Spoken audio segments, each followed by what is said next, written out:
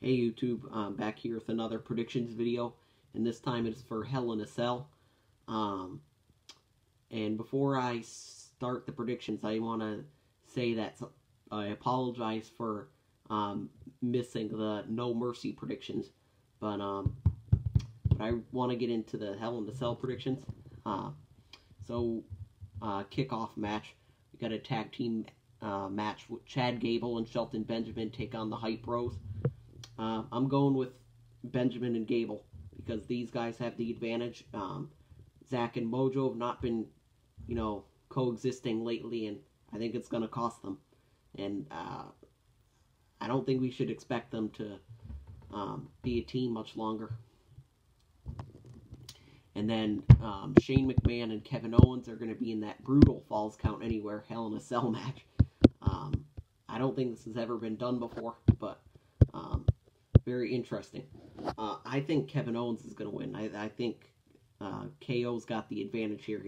I think he will knock another McMahon senseless, and I think it actually is Shane McMahon in there with Kevin Owens, not Kevin Owens in there with Shane McMahon. I disagree with that part. It's Shane McMahon in there with KO, and I think KO's got the advantage. And then the WWE Championship match, Jinder Mahal defending against Shinsuke Nakamura. I'm going to go Shinsuke Nakamura. I think he can fight off the Sink brothers, and he's done it before. I know he's struggled, but and he's fallen, but he's been able to do it before. I think that he can win the match, even with the Sink brothers out there.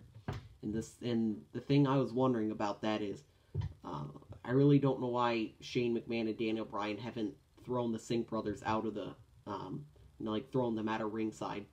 They just keep letting them be at ringside and interfering, which is kind of annoying. But I don't know why they just won't ban them from ringside for once and for all.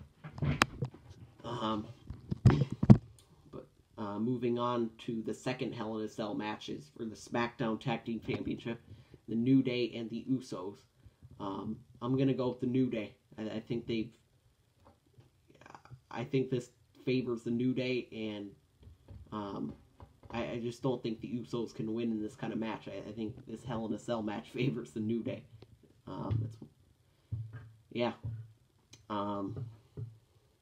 then the SmackDown Women's Championship match, Natalya versus Charlotte Flair. I'm going to go with Charlotte Flair. I think we're going to see a new women's champion on SmackDown, and it would really be awesome to have it be Charlotte.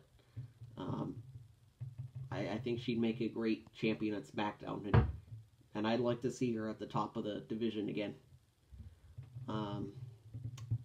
The United States Championship, AJ Styles versus Baron Corbin. I gotta go with AJ Styles. I think he's too,